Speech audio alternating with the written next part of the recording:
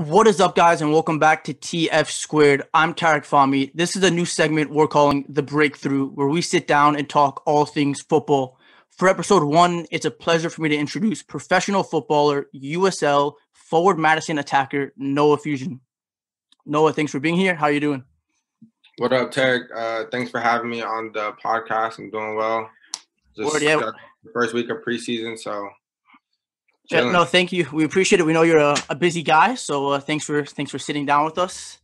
Why don't we just start with you telling us where you grew up, how you started playing, and then we'll break down your career from there. Yeah, definitely. So I grew up in Los Angeles, California, and like a little bit outside the city in a place called Glendale. And I got my start when I was like 3 years old. I think was the first time that I was ever introduced to football, and I went to a little camp by my house. And then when I turned 6, my parents enrolled me in like a little rec league, and then that's when I started playing organized football. And I just never really looked back from there. Right. So you're sort of like doing your thing, playing from club to club, and then it's time for you to like take the next step in your career. You're thinking about going D1, going overseas, but I know ultimately you choose to go to England. Why don't you talk us through like that decision? Yeah, so, from the time that I really started taking football seriously, I always knew my goal was to, and my goal still is, to play in Europe, play in a top 5 league, Champions League football, all that stuff that, you dream of as a kid. And for myself personally, I didn't think going through college and coming out when I was 22 and then trying to find a club and starting my career that late was the best option for me. And so, as I approached the end of high school, I explored some different options. And originally I was going to go to Brazil and play over there out of high school. But, my mom, who's very important to me and her opinion really matters, she was really pushing for me, as a young, like, African-American man to have my education. So, with eye to eye and going to England, it was kind of a compromise between me and her where I could get education and be playing abroad and have the exposure that I wanted to get in the coaching and training. So that ultimately is what led to me going to England rather than staying at a university or playing D1 in the States. Right. Yeah, that's great. So you're in England now, you're playing against top academies. How was that experience for you? How do you judge yourself against these types of other players? Yeah, I thought it was a great experience, being able to see these guys who are probably the future of the Premier League and championship and all that stuff, and seeing, the confidence and, the desire and the drive that they have to be great at, the ages they are. It's a completely different world from playing against top academies in the United States. It's just like the way that they see football and approach it. It really gave me a better understanding. And it's like one thing that it really helped me with was, I used to see myself as like, okay, like I'm still a teenager. I'm like still like now I'm 20, like I'm still a young guy. I shouldn't be doing this. But, going over there really gave me the confidence to be like my age doesn't matter because I know I have the footballing ability. Like, the sky's the limit. You look at players like Haaland and Mbappe, they're, our age and they're running football on a global stage. So, yeah. Right. Yeah. Brilliant. So you're in England and you're doing well. You're the captain of the team. You're leading the team in goals and assists, and you do start to get interest. How was that experience of then being sent on trial at clubs like Shamrock Rovers, top clubs in Iceland? Their first team, they compete for the Champions League qualifying stages. How was that experience for you? Yeah, it was a great experience. My confidence is really up at the time from just bagging goals and getting so many wins with the team in England and going to those clubs. I was confident, and when I went there, it really showed me that, like, look, these guys, like, for example, Shamrock Rovers, they played against AC Milan in the Europa League, and it's like I played with that team and I played well with that team, and it really told me, like, okay, like I know I can compete at top level, and I know I can do this. And it was an extra push, like more motivation to keep going and keep giving 100%. And the same thing with Iceland. It's a first division team. A lot of guys from the national team played in the World Cup, the Euros. Guys that came from Fulham, one of their guys just went to Ajax. Like, it's a team of top players, and being able to play with them and stand out and do what I did, it was a great experience, and I think it really helped me as a footballer and helped me with how I am today. Yeah, no, definitely. Awesome. Now, for many reasons, we know that you couldn't sign for whatever reason, playing passports, EU. How did that sort of setback kind of affect you for the future, and how did you deal with that? Yeah, definitely. After I went to Shamrock, and they told me, oh, passport, this, that. I was like, okay, like I'm good. And, it's not having to do with my playing. But I think when I went to Iceland, after I had signed with my agent and he had sent me there, and I didn't get picked up for a similar reason, I was really, at first, I was really down on myself, and I was like, maybe this isn't for me. Like, I couldn't make the team. I'm not good enough. But, my mom talked to me, and, she really helped me bounce back and realize that, even the greatest athletes, not just footballers, have these setbacks, and it's about how you come back from them. And, one thing that has stuck with me is that you can't beat somebody who never quits. So, as long as you're sticking with it and continuing to pursue it, you can't lose. So that's kind of the mentality that I take on when, something doesn't go my way or things aren't going right. That you just got to keep pushing and keep giving 100%, because giving up isn't going to help you. That literally leads me right into the next question. It's a lot of times in football, we focus on what's going on the pitch. We talk about, how you play, passes, goals. How important do you think mentality is for yourself, for footballers in general? I think mentality is everything, because, growing up in Southern California, there's a lot of great players and a lot of players that, I'd seen my friends go to the national team camps and all that, et cetera. And, I was playing for a good team at the time. And, I remember one guy in particular went to the national team camp, and we're like, oh, this kid's like the best, whatever, yada, yada, yada. And then, I didn't see him for a while. And then I saw him again when we were 17, 18, and he wasn't in the national team pool, wasn't going to college, wasn't going to play anywhere after. And I think it's just that mentality of being content. It really can lead to your downfall if you're not careful. Because obviously, I'm playing professionally. I'm at like a good club. I'm happy with my circumstances, yes, but I'm not content. I'm not where I want to be at. So I'm still continuing to work as hard as I can, put in extra work, really grind it out to be able to get to where I want to be. And I think all that has to do with your mentality, your confidence to take players on, take shots, make decisions. It's all in your head, I think. Great. I love that. So now let's come back to sort of the US, right? And you're back in the US. What are the differences you see in football over here in Europe, in the UK, that maybe you see or you don't see back in the US? Yeah, I think one of the biggest things for me that I notice is coming from England and Europe. They play everything is in a really tight space, super quick, super fast, touch, touch, touch. And I think coming back to the US, I noticed that things were a little bit slower and a little bit more spread out. And I noticed that in Europe, when, let's say, for instance, we're playing a match and we're trying to play out of the back and touch, and maybe we lose the ball a few times or mess up coming out of the back. In Europe, they'll have you continue to try and play the right way. Whereas, in the US, I noticed like, okay, things are going wrong. Like, let's just start going long and sending balls up the field. And I think in Europe, they're just more rooted and loyal to the system that they're trying to play, and they won't switch up just because things aren't going right. Great. Now you're back in the US. You're going on a few trials, USL clubs, and you do eventually sign for Forward Madison, your first professional contract. How big of a moment was that for you, and how do you feel about that?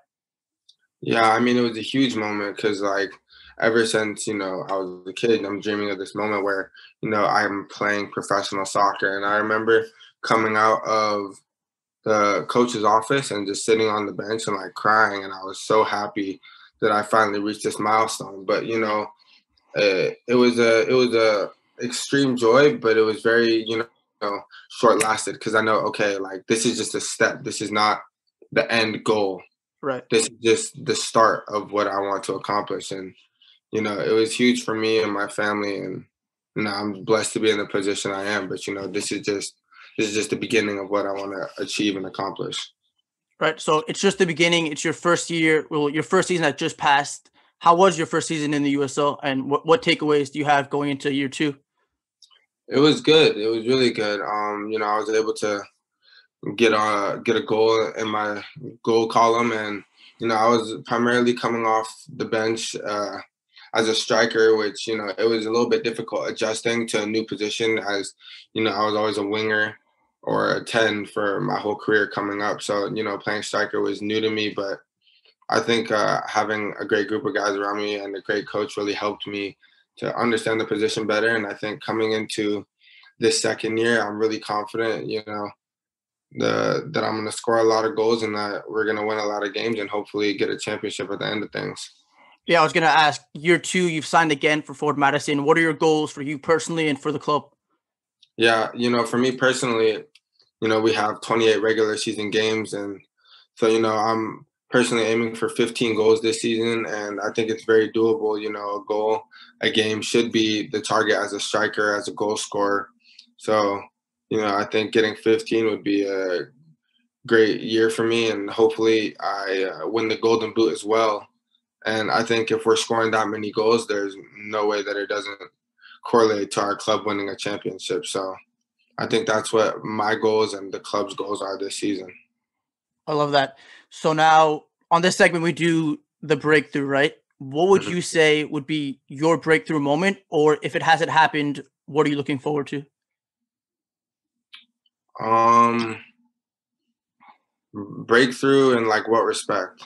In terms of a moment in your career, you think like, yeah, like this has progressed me in the game, or a moment you think this is where I have defined myself as like a footballer? Yeah, I definitely think my breakthrough came when I was 16 because, from the ages of 7 to 15, I was with the same coach, and, he was a great coach, taught me a lot. But, as I got older and new players would come to the club, I would just continue to fall down the pecking order. And, he would tell me, oh, don't dribble, don't shoot, just pass the ball, do your job. And, I knew what I was capable of and I didn't get to do it. And it really lowered my confidence and made me feel like I wasn't a good player. I thought I was just an average player who could do the simple things right. And when I was 16, I went to a new club and, they played me in my position and they gave me the freedom to play the way that I play. And I remember I scored a goal in the first game of the season. And, I'll never forget this. I scored a goal in the first game of the season. I was like, yo, like, I can do this. Like, this is what I do. And this is what makes me happy. And I don't know why I wasn't doing it before. And, from then on for the last couple years of my club career, I was top goal scorer. We won 2 championships, went to England, still scoring goals. And I still have that same mentality of, why not me? Like, I'm a goal scorer, a game winner, and there's no reason I shouldn't be. Awesome. Now, enough with these, interview style questions. Let's get into something a bit more fun and entertaining. I'll just ask you a couple of short questions, and you just said like some of the first things that come to your mind. All right. All right, bet. So, let's go. 3 players you admire or that you like try to get your game after? Definitely Zaha, Rashford, Right. and now I'd say Mbappe. But before it was probably Neymar. But now that I'm a striker, I'll say Mbappe. That completely shocks me. I thought Neymar would be the first on the list. I know. I knew that was going to shock you. All right. Now, best players you've played with or against? Ooh, we talking about training or on a team? Training, trials, Forward Madison, just wherever. Well, the best player that I've been able to share the field with was Daniel Sturridge. Right. That was an incredible experience. And just being able to be like 2 feet away from him and talk to him and learn from him was insane. Right. All right. Favorite artist or favorite artists? Drizzy Drake. Come on now. Drake. Yeah. All right. I felt that. Do you want to give us like a little tune? Because I know you're a big singer in the locker room. So if you want to spell something out, I don't mean to put you on the spot or anything, but I might be too strung out on compliments, overdose on confidence, starting not to give, stopping in the consequence, drinking every night because we drink to my accomplishments. Come on, I bro. You know see. I do this. You I know know. I do this. I knew you would deliver. I never doubted you. All right. Bro. Sneakers or clothes? Sneakers every day. Word. I know you have a nice little collection. What would you say are your favorite pair? Definitely my Jordan 11s, All right. 100%. Okay. All right. Now, World Cup or Champions League? To win, To win, yeah. If World you only Cup, had to win World Cup World Cup. for the US, obviously, right? Yeah, of course. All right. Me and Pulisic, bro. All right. You heard it here first. All right. I feel like I know the answer to this, but you've been surprising me today. So, assist or score? Come on, bro. Bagsman, bro. You shouldn't even put that question in there, bro. I knew it. I knew the answer. All right. We'll go with score for that one. All right. Who has played an important role in your football career or in just like your development throughout your life in general? Definitely a coach in LA that I've had who is, he never coached me on the team, but he's always coached me on the side. And it was Coach Kellett, and he's been coaching me since I was like 11. And he's always reminded me to like stay grounded and continue to work hard. And when things aren't going right, he always just says, just focus on your football, and the rest will take care of itself. And I might get that tatted on me, but I literally live by that. Yeah. All right. I didn't even have this one down, but I know you have a good collection of tattoos as well. So, best tattoo you have? Muhammad Ali. That's my favorite one. That was on your what? Your arm or Right leg? leg. On my right leg on the outside. All right. We won't have you like show us that one right now, but for Ever. another time we can. All right. What motivates you? Oh, definitely my family and my desire to be great and just achieve big things for myself. Awesome. Now, let's look 5 years into the future. Where do you see yourself? 5 years into the future, I'll be what, 26? I definitely see myself in the top 5 league in Europe. Not sure where, but I know that's where I want to be. And if I stay on this path, I think I'll be able to do it. I agree. All right. And lastly, any advice you have for other young footballers? Yeah, I mean, just the advice that my coach always gave me was worry about your football and the rest will take care of itself. Because if you're scoring 20 goals a season, people are going to come, people are going to notice, and you won't have to do anything else. As a player, just worry about your performances and everything else will fall into place. All right. Well, this has been great. Thank you for your time. This has been episode 1 of the new segment, The Breakthrough on TF Squared, featuring Noah Fuson. We wish you the best of luck going forward with your new season, and we'll definitely be in touch. Yes, sir. I appreciate it. I love you. All right. Love you too, bro. Appreciate you. Be well. All right.